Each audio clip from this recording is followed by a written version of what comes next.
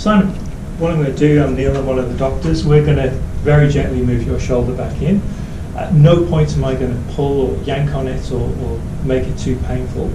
But I'm going to move very, very slowly. I need to get you in position first of all. We're going to move your shoulder around. If it's really, really sore, I'm going to ask you to stop me. But we'll hopefully be able to do this nice and comfortably. One of the things that I need to tell you is that because of the way your shoulders come out, there's muscles that are spasming and they're keeping it out at the moment. When it starts to move, I'll ask you to completely relax, let me do all the movement, and it will fall back in. When it goes to go back in, try not to spasm because you'll be holding it out. All right, so is Simon got his humerus adducted at the moment? It's pretty good actually. So we're going to try if we can make it even better. What I'm going to do is put a roll of towel behind Simon's spine, and what that will actually do is allow him to move his scapula back a little bit. Okay, so come back into there, shoulders back for me, and chest out.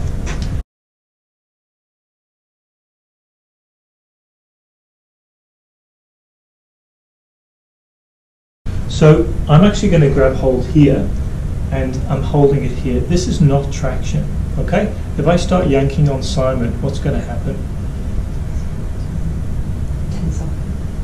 Yeah, he's going to tense up, he's going to spasm, it's going to be really painful. One of the reasons why you get a weird sensation in dislocations is that the pain is caused by the capsule being stretched. So it's not like having a broken bone, it's a really weird sensation. You often get quite a vagal response from patients.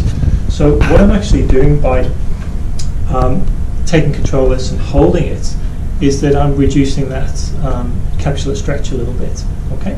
And if we get this right into the side and reduce the capsular stretch, it goes further towards where it should be normally. It's often really a lot more comfortable for the patient. So this is what I call the analgesic position.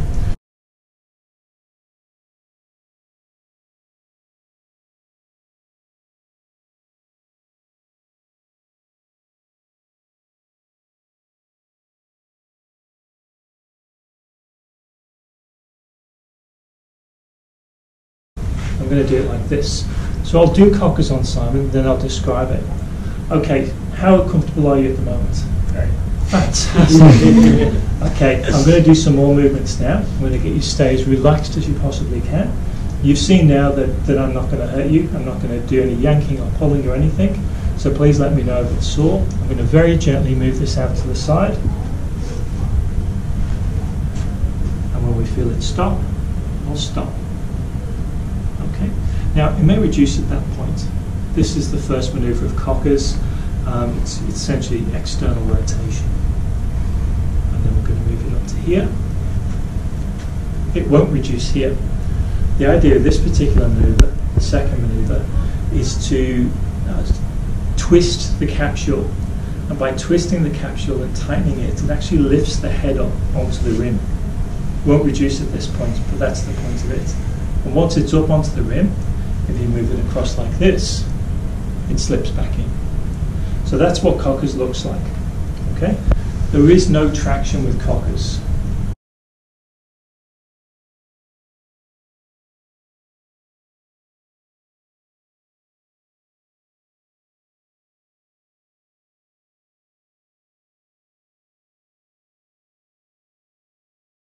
Kocher's was originally designed on cadavers, and the original study was done like that. They were subcoracoid injuries.